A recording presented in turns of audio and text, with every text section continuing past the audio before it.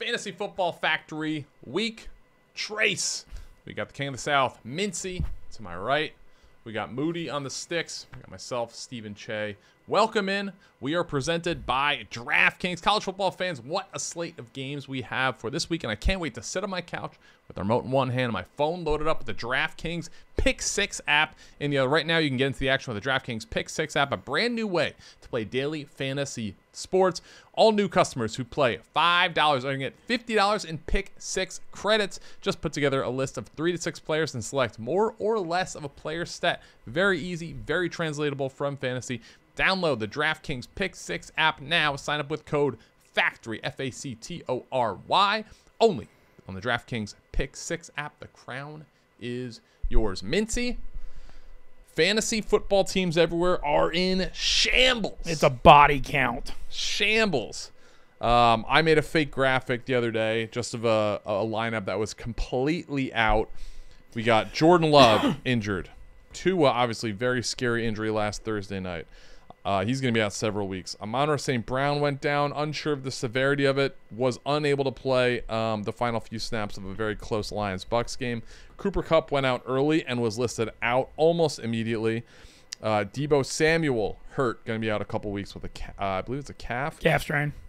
Christian McCaffrey put on IR officially, which is a little bit of a deep breath. At least you can move him to that spot, but at least 4 weeks to be out is a tough pill to swallow for almost unanimous first overall pick in all leagues. Kenneth Walker III, Joe Mixon, can't believe he did return to the game. It looked kind of like a bad injury though, so I'm interested to see what his prognosis is. Rashad White went down. He did return to the game, and then Evan Ingram hurt in warmups.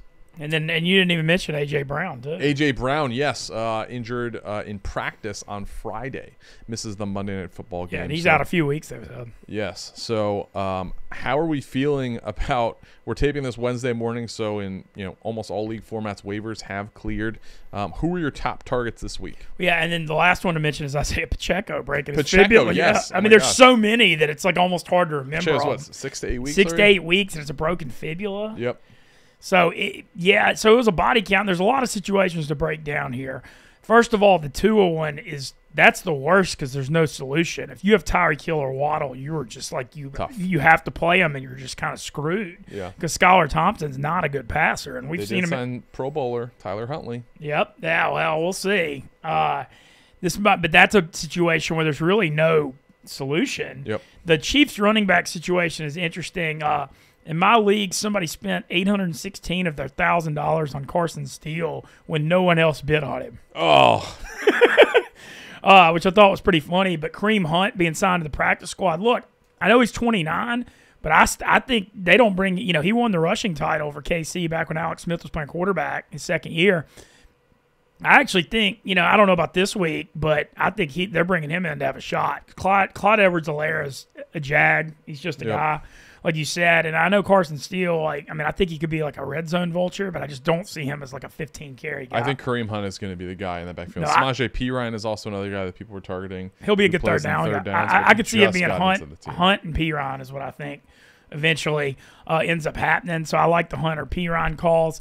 Some of the other ones, the Philly thing, we saw Monday night, man, losing A.J. Brown really, hurts that passing game a ton. And Devontae Smith, sure, he gets more targets, but they don't really have another receiver to complement him. Yep. And so Dallas Goedert's, I think, value goes up a little bit. Didn't have a good game Monday, but I agree. No, but I think, I think his value goes up some. The Rams thing, no Kupp, no Nukwa, it's bad. And the thing is, they also have offensive tackle injuries. They're a total mess. And they got to play the Niners this week. That could be a lost season for them really quick. They usually play pretty well against the Niners. But what do you think about their receiving corps? So we got Demarcus Robinson, Tyler Johnson, and Tutu Atwell. And Jordan Whittington. Yeah, the Texas rookie. He's my favorite of the bunch as like an actual fantasy flyer. I think we could see some pretty good increases across the board for those guys. Also, Colby Parkinson, the tight end. This is going to be, I think, a run first team moving forward based on their personnel. They do live out of 11 personnel, which is typically leads a little bit more passing with 3 wide receivers in the field. But I like Whittington of this group. He really showed out in preseason when he got action. he wasn't super draftable in redraft leagues. I think keeper leagues, he's an absolute must pick up. But he wasn't super draftable in redraft leagues just because you needed one, maybe even two injuries for him to be effective. But we're here now. Oh, we are. So I think that he is a guy who, obviously showed what he could do in preseason, a similar type receiver to Puka Nacua. He's going to get his chance now, it looks like.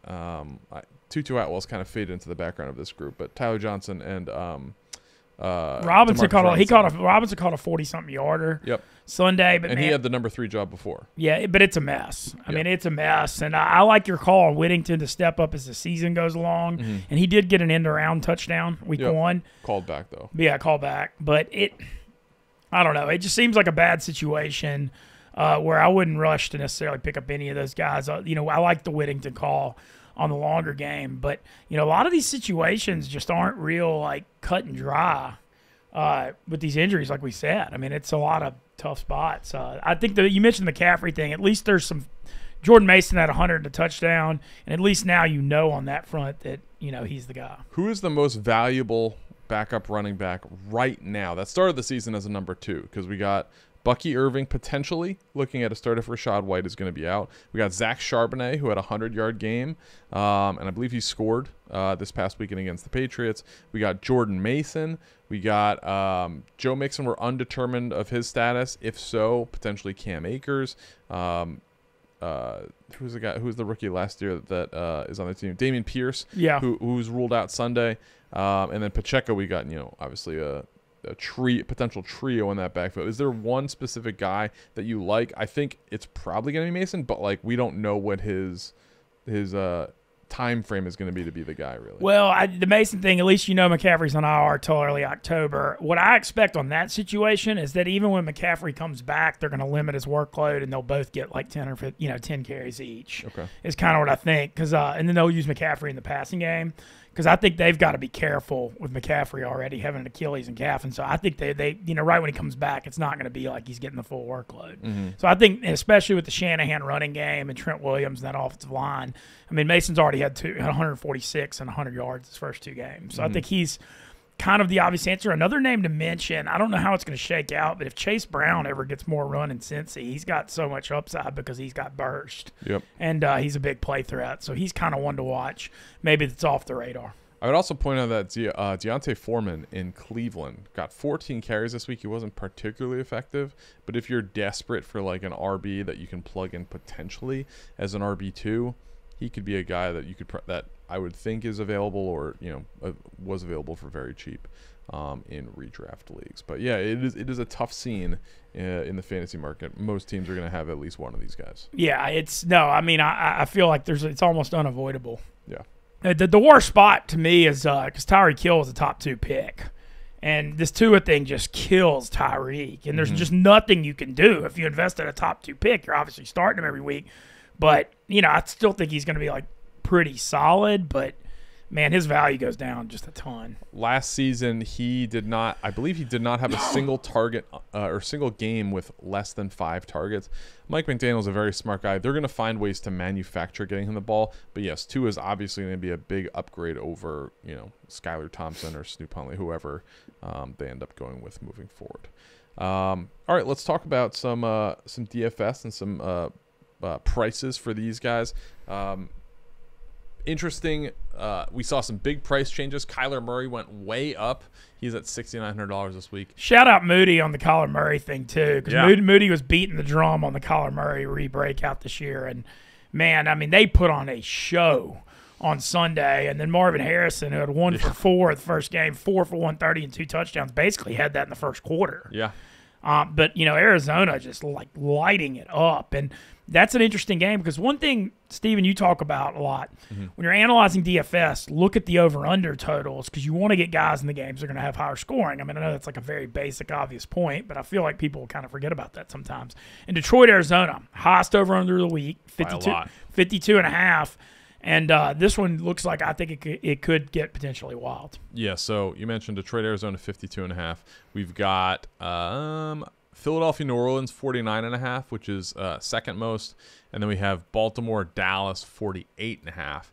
After that, there's there's Kansas City. That's Sunday night, yeah, so that's that not going to be included in most DFS things. But after that, there's a pretty precipitous drop-off. There's Kansas City, Minnesota at 45.5, but after that, there's nothing above 44, which is pretty interesting. Yeah, and look, there's a lot of lower scoring matchups predicted this week, especially that Chargers Steelers at 35.5. That one feels like it's just going to be an ugly. Bucks 39.5. There are several in the 30s, which is Giants Cleveland, which that might not even be a watchable game. Yeah, it's going to be rough. And so I think that you kind of got to focus on those higher scoring games.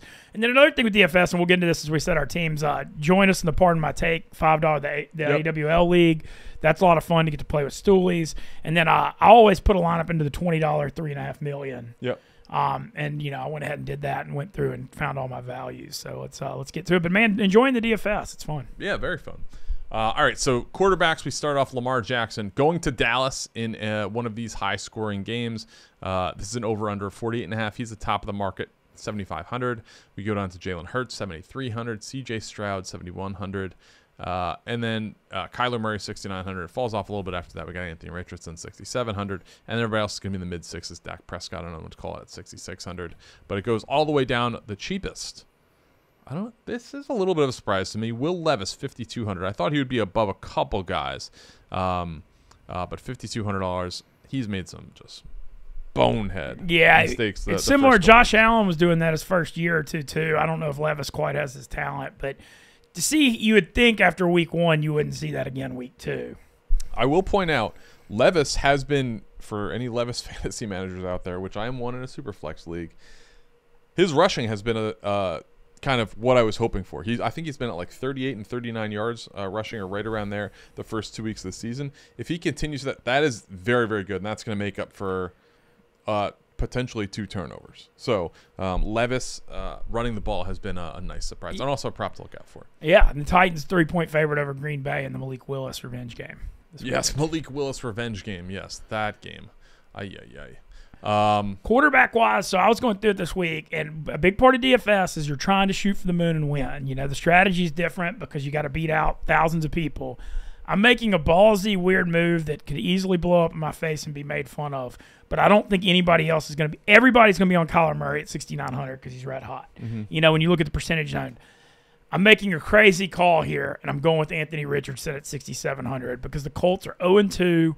And they're in a must-win game. I know the Bears' defenses look pretty good the first couple weeks. I think this is the game where they're going to unleash the Richardson running. Bears' defenses are good. I just think that this is the game that Richardson's got to run because they're in a must-win spot.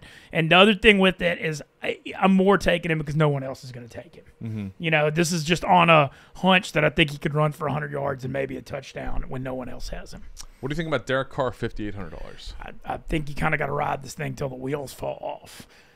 He was as of Sunday night, he was 50-1 to win the MVP. Is that something you're at all interested in? Or okay, so I have a comparison, and Moody will get this too. All right, hear me out. The Saints team, and it's early in the year, but the team, I was trying to what's going on here? Derek Carr's in year 11, and all of a sudden he's elite. Reminds me of the 2015 Atlanta Falcons when Matt Ryan randomly won the MVP with Shanahan calling plays. A little bit. Matt Ryan was really good until then. Matt Ryan was better than Carr, but it kind of is just like random in a way. And Shanahan OC and QBX, like the young OC, running the same offense. Yeah. It's early, but I was like trying to come up with some kind of comparison. I mean, Derek Carr was, I don't call him like a dead dog, but like he was not a top 20 drafted fantasy quarterback. I think he finished like QB 17, QB 18, something around there.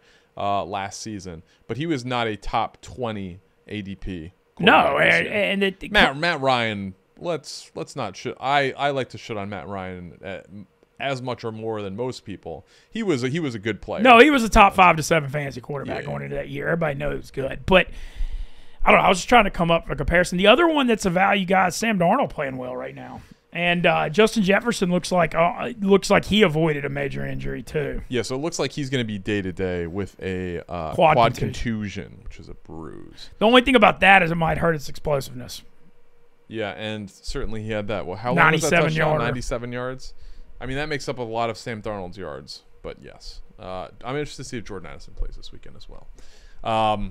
I'm going to be honest. Quarterbacks, I'm going to Whole Foods. Lamar Jackson, $7,500 in Dallas. We talked about this last week. In Dallas, These games get explosive. Interesting fact.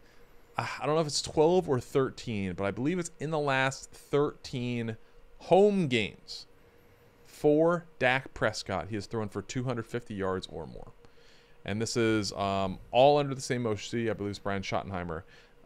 But those games at home, they throw the ball, and they throw it a lot. Win or lose, Dak Prescott passing yardage at home.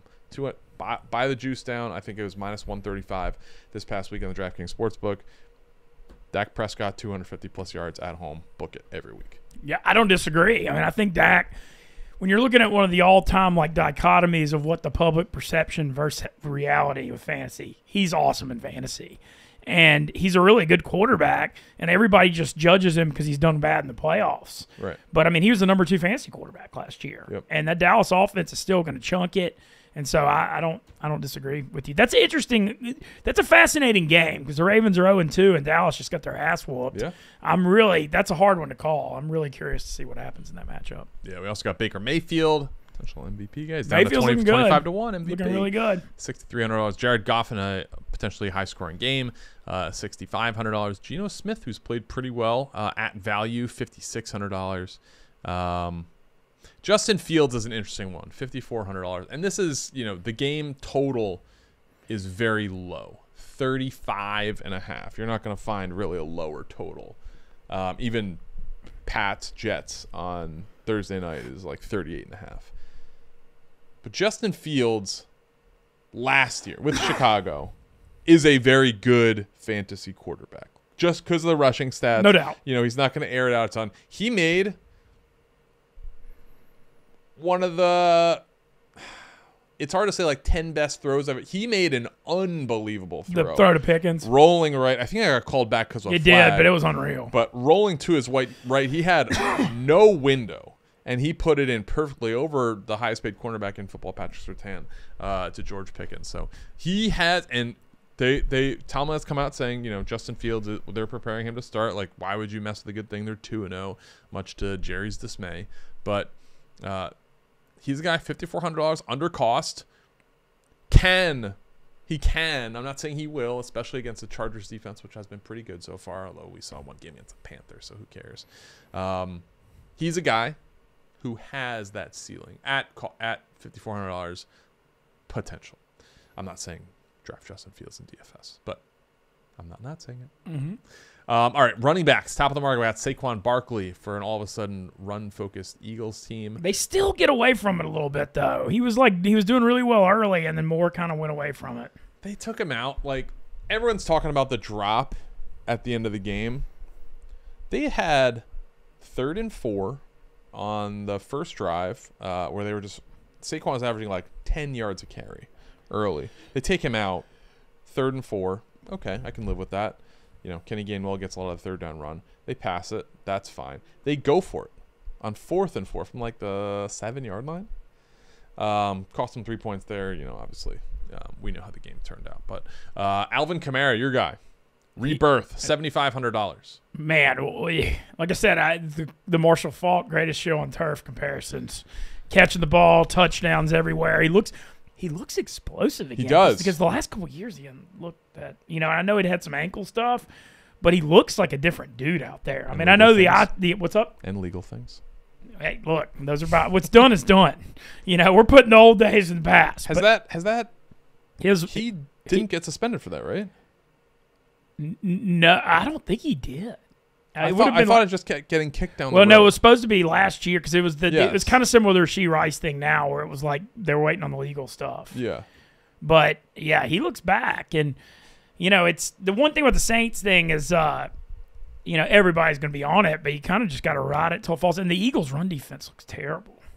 Yeah. It looked bad against Green Bay, and it looked bad this week. And then, and you also saw, they put so much into that defensive line. Like, what the hell were they doing? The way Cousins went down the field at the end. Yeah. It's hard to imagine the Saints. I'm not saying the Saints are going to score 44 every week, but, you got to think 28 or more is possible here. So the total in this game is 49.5. Do you think Alvin Kamara is worth $7,500 in DFS? My thing with that is, look, he's a great value. It's 15% of the Yeah, budget. but that's the thing. I think it may be too much. And also, like I said, I'm trying to avoid the highest owned guys. Yeah. All right, we got Kamara, $7,500. Jonathan Taylor, who for some reason did not get any run in the fourth quarter last week. Which was very weird. $7,300. Kyron Williams, $7,100. Devon Achane, $7,000. I just worry about the no Tua. I think hurts everyone. And He catches a ton of passes. That's true. In PPR. I believe he has 7 catches in each of his first 2 games, which is huge for a running back in PPR. Jahmyr Gibbs in a potentially very high-scoring game, $6,800. That's a guy I really like. I'm going with that. I went with Gibbs this week. I feel like I know that they're splitting time, and they both get a lot of things. But Gibbs, you see him popping off the screen. There's going to be a huge breakout at some point, and I think this week in Arizona feels like a good spot for it. And Montgomery doesn't. He doesn't vulture all the goal line carries. Like no. If Gibbs is in that series, Gibbs is going to get the goal line carries, which is certainly encouraging for Jahmyr Gibbs owners. Derrick Henry, who we saw come on a little bit this week, $6,500. J.K. Dobbins, $6,400. I know. I feel like I like him overall, but it's just this game. Tough match. That's the thing with it. But first 2 weeks he's looked awesome. Yep. Jordan Mason, the bell of the ball, $6,200. I got him. I got Gibbs and Mason's what I did. Okay. I just think the Mason thing, this Niners-Rams game, now the Niners have no Debo, no McCaffrey. They're going to run the ball. Mason had 146 week 1 and 100 week 2, and I think until he's up to like 7,000, he's a great value as long as McCaffrey's out. Yeah. How do you feel about Charbonnet? Assuming Kenneth Walker sits, he's at $6,000 DFS. I like him. I think Seattle's going to try, especially because Seattle's going to try to run the ball. They're playing against, Miami. They're playing Miami without Tua, so I think they're going to, I don't think they're going to have some crazy wide open game plan on the spot. Okay. Here's a guy I really like this week, Tony Pollard. Okay. Spears is out. Yeah, and also, Brian Callahan, the head coach, not the best bedside manner, I would say. They catch him on TV just, saying, what the fuck you thinking to Will Levis and, being a little bit of a hothead. I think Ryan Fitzpatrick had a great tweet about it where he just showed all the instances of Brian Callahan kind of being a jerk to Will Levis and just saying, this makes my blood boil. But then showing the next day in the press conference, Brian Callahan has cooled down, kind of takes a little bit more of a leadership role. I think they have talked about it, and they said last weekend in press conferences they wanted it to be more of a 50-50 split. We still saw Tony Pollard get significantly more carries. They obviously paid him a lot of money this past offseason. Tony Pollard is a guy that I think, and I think Tennessee is due. I think their run defense is very good. They're a team that I like this weekend to improve and win. They're playing a Packers team. It's a very low over-under 36.5, but I think this is a game that's going to come down to not making mistakes, run the football. I think both teams are going to try and do that, and I like Tony Pollard. Josh Jacobs obviously got 1 million carries last weekend with Malik Willis. Yeah, the Green Bay running game, they had 235 yards rushing in the first half. You don't see that in pro football. Yeah, things tightened up in the second half, and the Colts had a chance to win that game. But I like Tennessee this weekend, and I like Tony Pollard. What else we got? Alexander Madison has been pretty good the first couple games. Yeah, he's the third down back. He's catching the ball, and Zamir White's like the runner on the first 2 downs. Yeah. A potential value, Bucky Irving, $5,100. We do not know Rashad White's status as of taping right now. It's Wednesday morning. We are taping this. Injury reports come out Wednesday to see if guys practice in full, limited practice, not practice, etc. So we'll find that out later today, but that is one value to keep an eye on. And Irving's looked better run the ball. Rashad White has 25 carries for 49 yards this year, but you're okay, good. You're making me feel good because I've got him on both my teams. Not worried. I watch the All-22. I watch every run play from both. Bucky, what I will say, Rashad White does remind me a little bit, and I'm not going to compare him to this guy because Le'Veon Bell is was like the top fantasy running back for a 2-year period probably. He has a similar patient running style where he doesn't always hit the hole immediately. He's going to wait for his block set up, and then he's going to go, which can be effective, but his yards per carry has not been good. I'm gonna be a little bit I kind of throw out the first 2 years. I'm really looking at this year. This year he has not been good. The line has not been great running the football. Bucky Irving has one very explosive one. He had a 31-yard run the first week. Rashad White had a 15-yard carry. Bucky Irving had one that was like 8 and one that was like 10. But outside of that, they have not run the football well. The blocking has not been consistent for the Bucs running the football. They need it to be. Rashad White only had one catch this past week. He obviously left the game with an injury. Came back, wasn't really the same. Didn't handle a very big workload. Not super worried about Bucky Irving taking the job yet. We'll see what Rashad White's injury status is yet. But when they are both healthy, Rashad White's not getting phased out of this game. He's a much better pass blocker, much better receiver. Running the football, Bucky Irving is very decisive. He's going to see the hole. He's going to hit it immediately. So there is a difference, and I do think there is value in having both of them as a Bucs fan on the team. As a fantasy manager, it is frustrating, especially a guy who's beaten the Rashad White drum before the season started. I still think he is going to be a very good running back, fantasy running back. He was in week 1. I anticipate to see that moving forward because he's also going to get goal line carries. But these two switch. It's typically 2 series Rashad White, 1 series Bucky Irving. So when healthy, I'm interested to see how that continues. All right, rest of the running backs. One guy who I'm a little bit, or two guys I'm interested to see. I want to see if Blake Corum gets a little bit more work. He did this past week. It was a blowout, so it was garbage time. He not a ton of run, $4,600. I'm interested to see how his role develops. Kyron Williams not particularly effective this past week. No, I'm just worried about the offensive line. Yes. Yeah, I mean, a ton of guys. That's what's concerning me right now. And then one guy I'm also interested to see if he's going to emerge is Deuce Vaughn. There is a chance there because that role, I mean, it looks open. Yeah, $4,000 in DFS. I'm not necessarily recommending that you, buy Deuce Vaughn this week, but I'm just saying he's a guy to keep an eye on. Obviously, way under cost right now at $4,000. We did see him start to get some carries and catches last week. This is a game against Baltimore. It could be pretty explosive. If you need to save a ton of money, he's not the worst option at $4,000, but I'm not recommending him. All right, wide receivers. We got top of the market CeeDee Lamb. Again, no surprise there, $8,800. That touchdown he had against the Saints was incredible. He was bracketed. They had him dead to rights on a tackle, and he just ducked out of it and ran the other way for a touchdown. That was an incredible play. Justin Jefferson, $8,600. I feel like that's a fade off the quad contusion. I just feel like that even if he plays, he's not going to be 100%. Yeah. Tyreek Hill, $8,400. No chance. Amon St. Brown. We'll see if he plays, what his injury status is, $8,200.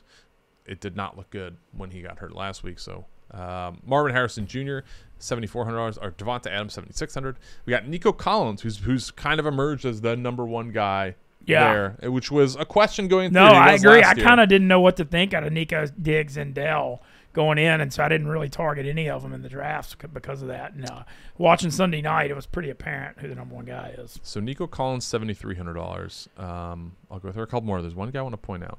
Devontae Smith, $6,900. Zay Flowers, $68,000. DJ Moore, $67,000. Chris Godwin, $6,500. Is having a very good season. Stephon Diggs is $6,600. Oh, Vikings. This game's in Minnesota. I like it. And I also think the Diggs theory here too. I don't see a lot of value in the very top of the market this week because, like I said, Tyreek, 80. You don't want to deal with that quarterback situation. Jefferson's banged up. No, I like that. I like that Diggs call. Yeah. Malik Neighbors off a huge. He got 20 targets this past week. Wow, it's like Cooper Kupp. Yeah. But he is going against Denzel Ward. Yes. Be careful. But Wan'Dale Robinson. I mean, it's. I think Daniel Jones. I think Daniel Jones is going to have a shit game against that D line. I don't know. I thought they had a good matchup against the Commanders last week because they got one of the worst secondaries. But I think this week it could get a little ugly. Yeah. Brandon Ayuk, a potential value at $6,200. Maybe he bounces back from missing all that time in training camp. And no Debo. With Debo Samuel out. Yep. Jamison Williams, a guy like $5,800. Yeah, I went with him, especially with the Amon-Ra being banged up. Yep. And then the high over under, and then just not to beat the dead horse, but this is DFS. You want those guys that can hit those 70-yard touchdowns because that's what's going to win you the $500K or whatever. If you're going to be betting props in Jamison Williams and looking at receiving yards, I would look at rushing plus receiving because there are times where he can get little handoffs and reverses in the backfield. That's also a CeeDee Lamb thing. Also. And Xavier Worthy could be in that line too. Yep. Jaden Reed especially. Rashid Shaheed, $5,300. That's another one. Home run threat. Yeah, in a dome game. I'm mad I didn't have him last week. I've got him, and I was looking at Tank Dell as well at 5,200. Kind of in the same vein. I feel like he's going to break out at some point, but maybe Diggs I think is more the natural call in Minnesota, but Dell is good value at 5,200. I actually have Dell and Shaheed, and then I went with Olave 6,300 too because. I don't know. I just had the Philly defense, man. You see what Mooney did against them? Yeah. I don't know. I didn't like what I thought Philly's defense was going to be better than this, man. They look real. Some of the hangover from last year is potentially carrying over. And they played well against Green Bay and won, but that was a close game. They should have won this. They should be 2-0. But obviously, some dropped the balls. Yeah, a couple other long shots. So Juwan Jennings is cheap at 4,100. Tight end. What's up? Tight end, Juwan Jennings. What?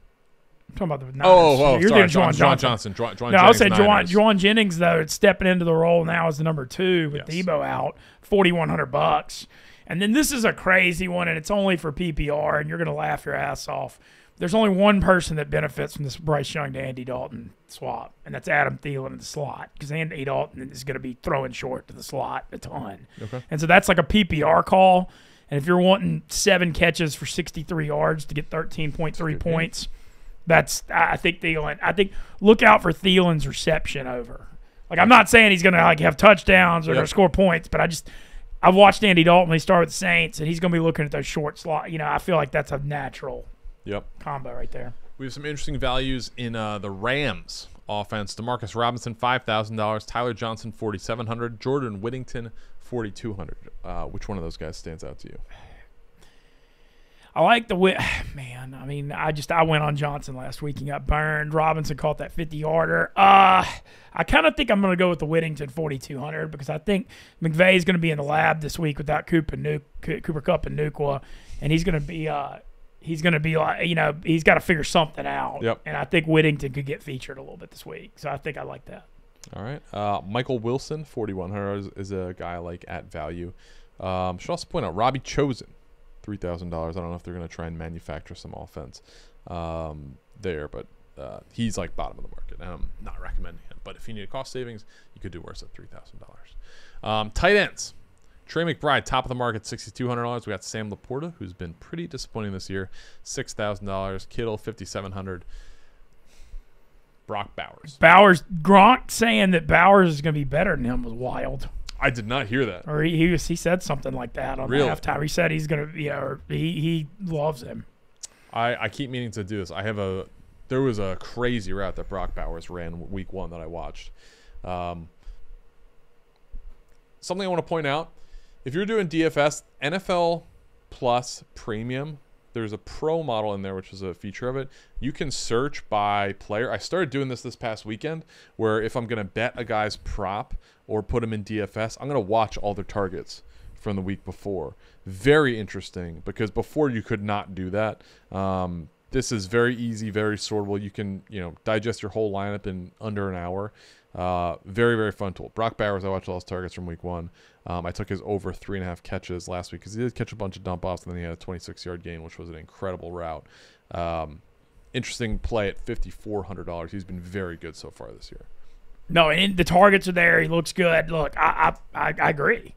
I think he's elite. And, we saw Laporta did it last year. Rookie tight ends, usually that's a big transition. Yep. But it seems like he's able to do it. Yeah. We got Mark Andrews and Isaiah Likely, almost the same price. Mark Andrews, $4,800. Isaiah Likely, $4,700. Is there one of those two guys you like more than the other? I put Likely in there at $4,700, but, that's just because it's a higher over-under kind of game. And Likely, they use him at receiver some, and they kind of push the ball down the field to him. Yeah, we got the aforementioned Dallas Goedert, $4,600. Taysom Hill, your guy, $3,800. Only thing about him, he's banged up. He had a chest injury. Yep. They came out with it, and he wasn't used. The one thing about Sunday, they didn't use him in the game plan that much. Yep. Gerald Everett, who is an interesting potential ad under cost, $3,100. He's playing a little bit. He's like kind of splitting time with Cole Kmet. Yeah, they're going to Everett more in the passing game and going away from Kmet. The problem is this Caleb Williams thing. It's just it's not. I need to see yardage before I can commit. I was interested in potentially betting Cole Kmet this past weekend in a bounce back game, and I listened to the press conferences, and there were some pretty interesting things said about Cole Kmet because his snap count was down week 1, and they asked, like, hey, is that a mistake? Like, did you maybe mean to play him more? And they were pretty much like, nope. Like, it was correct. Like, we have another good tight end in Gerald Everett, which I thought was like, I mean, they just re-signed Cole Kmet to a sizable deal, but the fact that they're kind of openly shitting on him was an interesting comment. So I stayed away from maybe the new OC stuff. doesn't like him. I don't know. Maybe. Taysom Hill, $3,800. Gerald Everett, $3,100. We got Greg Dulcich, $2,900, bottom of the market. Foster Moreau, who I think you can do worse with. No, he's got some red zone targets. No, he scored a touchdown week 1. Yep. All right. Defense, special teams. We got the Browns at the top of the market going against the Giants, $3,800. Are they worth the price here? Yes. Yeah. Yes, because this could be with that D line. The Daniel Jones. When I'm looking for the DFS defenses, I want to see guys that turnovers, big plays, and I think Cleveland against Daniel Jones could force some stuff. So I don't think paying the premium is the worst idea. Tampa 3,000 against Denver and Bo Nix. Anytime Bo Nix takes the field right now, you want the other defense. I tell you what, I watched every play from the Bucs-Lions game, all 22. Their secondary was lights out. And that with all the injuries, too. Yes. Jordan Whitehead was incredible from the safety spot, stopping the run, had some nice pass breakups. Zion McCollum had an interception early, was very active in the pass game with a couple of passes defensed. Very, very good. Servassier Dennis, a linebacker who's like kind of a reserve linebacker that plays on third downs when KJ Brick goes out, was outstanding. This was one of the guttiest Buccaneers wins I've seen in years. This team, like I did think they were going to win the division. I didn't think they were going to be incredible. I thought they'd be around 9-8, 10-7. This is a legitimate team. They're blowing I agree. off of me. And I'll go ahead and just say it. We're 3 weeks out from it. The Bucs Saints in the Dome. I'm going October 13th. All of a sudden, stakes looking a little high. Should be a pretty good game. America's game of the week, maybe? It could be. All right, we got Chargers, $3,600. 49ers, $3,500. Seahawks, $3,500. Steelers, $3,300. The Seahawks one's interesting in case things really go bad. Yes, I think Seattle has a very, very good defense. Yeah, and Montgomery, their coach, they kind of got that Ravens attitude on defense. Michael McDonald, yes, against Miami and Skylar. I don't know why I said that. I'm sorry. I got the basketball coach, Montgomery. Apology accepted. Steelers, $3,300. Packers, $3,300 against Will Levis and the Titans. On the other end, we got the Titans against Malik Willis. And they know a lot about Malik Willis, you'd think. They do. He didn't pass the ball very much, but I mean they ran the ball such success. I'm interested to see. The Titans have a good run defense anchored by Jefferson. They have a good defensive line. Are they going to make Malik Willis throw? If so, that could get interesting. That could be a very good value. At $2,700. All right. So, are there any guys that you're going to plant your flag? They're your guy in every lineup, no matter what you love, whether it be the value or just the upside this weekend, Mintzy? I mean, it just is what it is. The Shaheed thing at 5,200. I just think the value's there. He's getting the targets. The Saints' offense is red hot, and the Eagles' secondary did not impress me Sunday. And I just think at the 5,200 is great value. And neck and neck with Jameson Williams, too, with Amon-Ra being hurt. I think both of those guys, just the upside's so big on them. Yeah. My guy this week, and I said I was going to go top of the market Whole Foods with Lamar Jackson. I'm not going to throw anything out like that because that can just kind of hamstring your whole lineup. I like Tony Pollard, $6,000. I think he's going to have a really good. Jonathan Taylor had a monster game last week against Green Bay running the ball. Saquon had a huge week 1 running the ball. Tony Pollard gets carries. Tony Pollard's going to produce. He can also catch the ball. So PPR, obviously, that's going to be a value.